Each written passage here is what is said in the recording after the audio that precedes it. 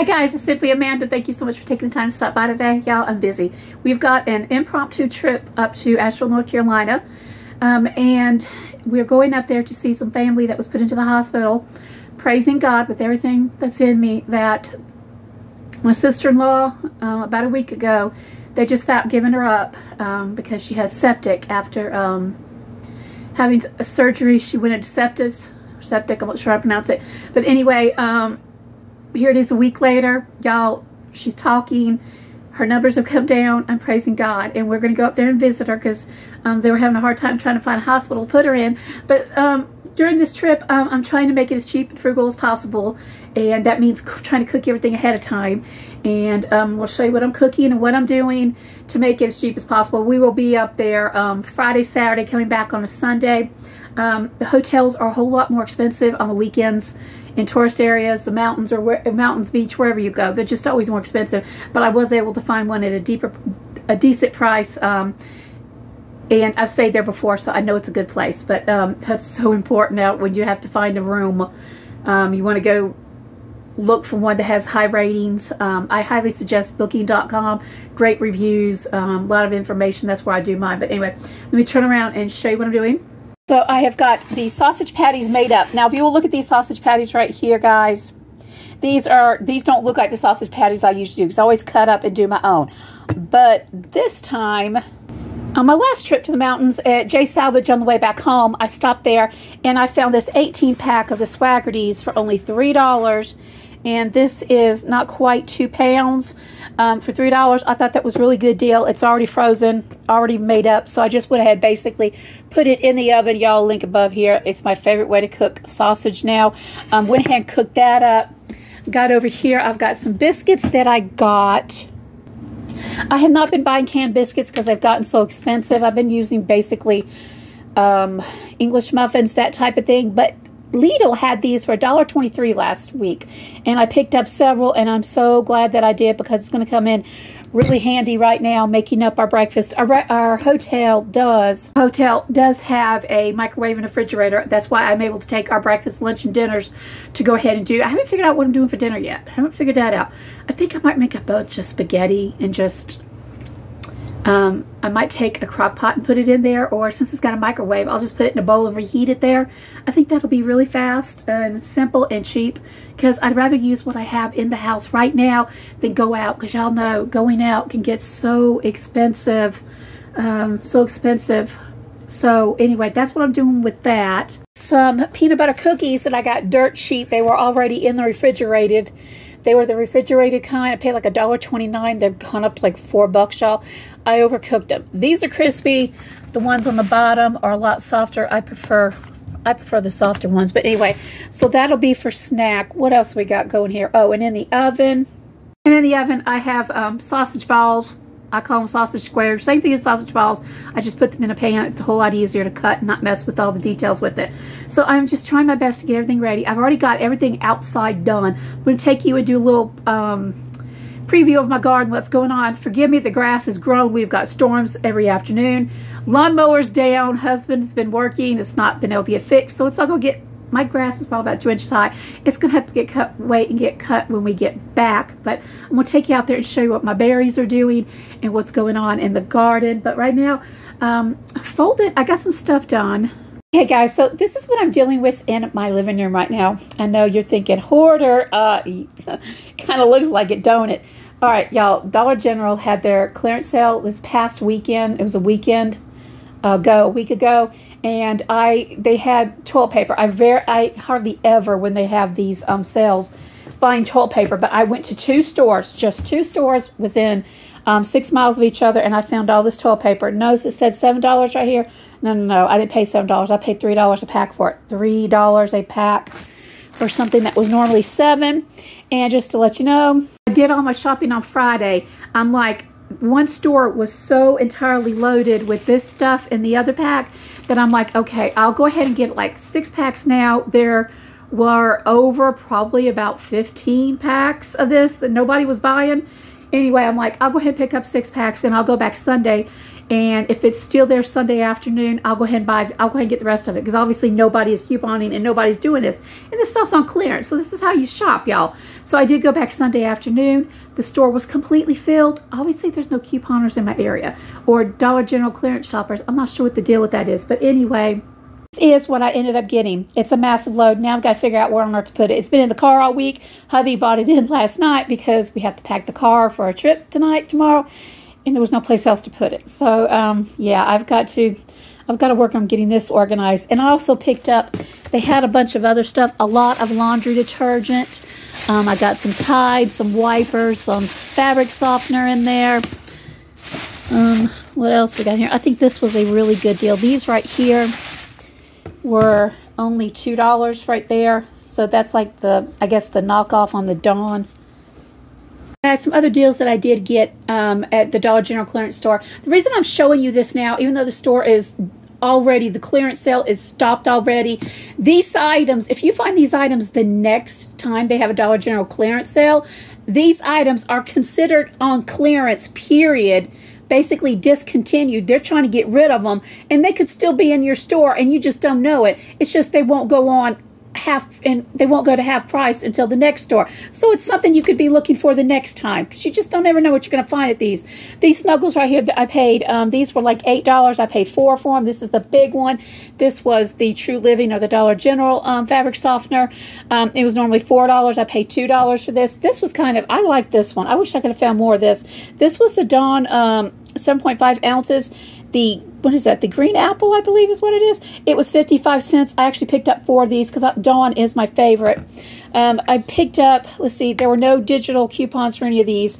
I did get 3 of these right here. Notice the price on them. Oh, my word, y'all. Oh, ouch, ouch. $6.30 for this. I picked up, it was half price, so it was $3.15. I picked up 3. That made them 9 something. Had $5 off. 9, 8, 7, 6, 5, 4. I paid about $1.50 a piece, maybe a little bit more. Not a bad deal for Secret. This was normally $5. I paid $2.50 for it. I had a $1.50 coupon, so it ended up being $1.50. I got some of this for my husband. I've been using a lot of essential oils, and I found a blend, by the way. If you're interested, let me know in the comments. It really works on bugs without using this nasty stuff. But I do like it occasionally. Sometimes I do like it. I'm gonna lie. But hubby really enjoys this. He don't like my essential oils. Anyway, this was $4 something. I paid $2 something for it. And I got some toothpaste. Oh, I don't know what this was. A lot of these did not have the clearance. This is how you know it's on clearance. But sometimes you see that sign. Most of the time they don't put it. Like they didn't have it on the toilet paper. They didn't have that clearance marker on there. And I got this. This was totally free. So yeah, these were some other items that I did find on it. So let's get out to the garden, y'all. I know I am running through this video today, but I kind of got a lot to show you. Hey, doing? How's she doing? Oh my goodness. Oh my goodness. Look at the catty cat. You ain't getting in trouble today? You're not going to swipe me, are you? This cat swipes me every time I walk by her most of the time. But she's being cute this morning. Well, actually, it's this afternoon. So let me get out here and show you. I actually think it's a good time to show you the garden right now because the sun's, there's a cloud out there and it's 12:30, which means, you know, it's like overhead. But I kind of wanted to show you what's going on in here. Okay, so here are the onions. Guys, they are doing beautifully. Look at them. They are so beautiful. Let me give you a side view. So many beautiful onions. They're doing good. This right here is, I think, the Texas Legend. It's doing good. A few of the Texas Legends over here. These right here, the stuff we normally do, the candy, they're not doing as good. They're not heading. I mean, if you look over here, you see big bulbs on this. You look over here, the other ones, they're not doing it. We already put rings on them. Don't know what's going on. Okay, we got that going right there. And then the potatoes. The potatoes are from here all the way down. They're blooming. These right here are the ones we bought at Tractor Supply. These right here are seeds from last year. And you can tell they're doing really well. We've got cutworms, y'all. This has been a hard year so far. And now I'm going to show you my cabbage, and I'm going to cry, y'all. I'm going to cry. You look at it, you'll understand why. You'll look at it, you understand why. Here's cabbage, guys. Looks good, don't it? Oh, they look good. You think they look good until you come up on them. Look at that. Something has been eating it, and it's upset me to all pieces. There's probably maybe only 1 or 2 in here that are going to be any good worth eating. We did not put any, we didn't spray them this year. We did nothing to them. we didn't want to. We wanted to try to do totally organic.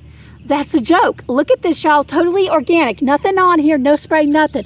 Even the organic spray, I think he did try a little bit of that. Didn't do any good. They're not good. Next year, I swear, I'm going to use something. I don't care what it takes. Because, y'all, if this is something I had to eat, we've been starving. That's all I got to say about that. So, but yeah, but we do have one. Oh, I want to show you this right fast. You see this wasp right here? There's this wasp right here. There have been wasps on here. What it is, they're worms that are doing it, cabbage worms. The wasps have been coming in here picking up these worms and packing them off.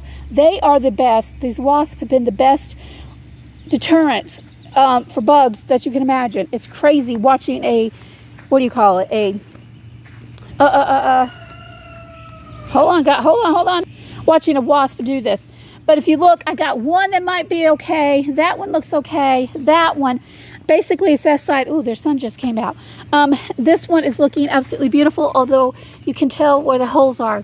Yeah, so this has been kind of hard, very disappointing, but it is what it is. When you grow a garden and you don't use pesticides, that's what happens. But yeah, I've also been working on my garden, doing different things. I need to get in here cut. I'm having a hard time keeping ahead of the weeds. But so, let me show you. Oh yes, here is the beautiful rosemary that I told you I didn't pay very much for. It's absolutely gorgeous. It's going to have to go in a bigger pot this year. These were comebacks. I didn't plant them. They just came back from last year. Got this one little tiny one. I'm going to do some more. These are new this year.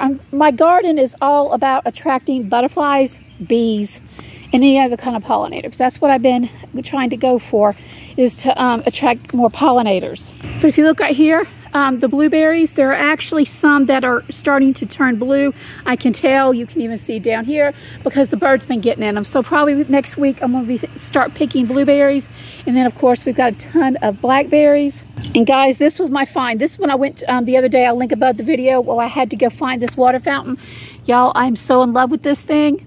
Oh my gosh, I love it. I love it. I love it. I highly recommend it. If you come out here and it's a full sunny day, of course, if it's a full sunny day, I'm sitting over there. We're out of the sun. Listening to that is absolutely beautiful. It's been going for a week now. We're going to see how long it goes before I go and purchase another one. This year I decided to get a little creative in the garden. Decided to do this right here. It's my little fire pit full of flowers. Yeah. It was cool because the only thing I had to provide, hubby made this for me. It's totally free. I had everything already. I just had to buy the flowers. I could have seeded them, but I didn't. Those were actually a good price at Walmart. To add, these are my nasturtium, which by the way, they are edible. They are doing beautifully. They should start getting flowers on them pretty soon. If you look down here, I have a ton of morning glories. I can't wait for them to start climbing. So it'll be beautiful. I know the bees around here love them. And again, guys, they're absolutely, these bushes are teetotally loaded, and the rain has like really helped them, really helped them. And one other thing, y'all, look at this. I am like so ecstatic. My butterfly bushes, they have established this year. And as you can tell, I've got butterflies on them. Oh my gosh, butterflies, bumblebees, honeybees. I want to find some more of these. I want to find some more of these. I put them in front of my greenhouse. I want more of them. That last year they kind of took off a little bit. This year, oh y'all, they are attracting so many pollinators. It is, look at that, y'all. Butterflies, butterflies, butterflies. Yes, hey darling. Butterflies, everything. 1, 2, 3, 4. A 4 on that one. A bunch of bees on this one. And did want to show you this right here. Woo, yeah. Here's my greenhouse. And there's the passion flower, and there's the honeybee and a bumblebee. Hello, darling. I've been wondering where you were. But yeah, that right there is passion flower. Y'all, it's not been watered. It's not been watered. It's in my greenhouse. Nobody's watering it. Does that tell you how hot they like it? If you look over there, it's 95 degrees. Yeah, 95, y'all. But if anybody wants any, let me know. I'd be glad to get you some. Because all you have to do is you have to get the seed pods off, dry the seeds out, and you've got your own. Do warn you though, it's quite evasive. Guys, I'm back in the house. It's about 12:30 now. I'm fixing to sit down and eat me a salad because I've become like totally addicted to salad lately. It was cabbage, now it's salad. I find it much better if I go ahead and make them up ahead of time. I'm going ahead and cut this video off because it's gotten a lot longer than my storage is actually going to handle. So anyway, hope you guys have an amazing day. I would appreciate prayers for my sister-in-law. She's got a long road to travel, but the fact that she's come out of it this far is an absolutely nothing short of a miracle, and I'm just praising God for him. So anyway, you guys have an amazing day. Thank you so much for stopping by. God bless.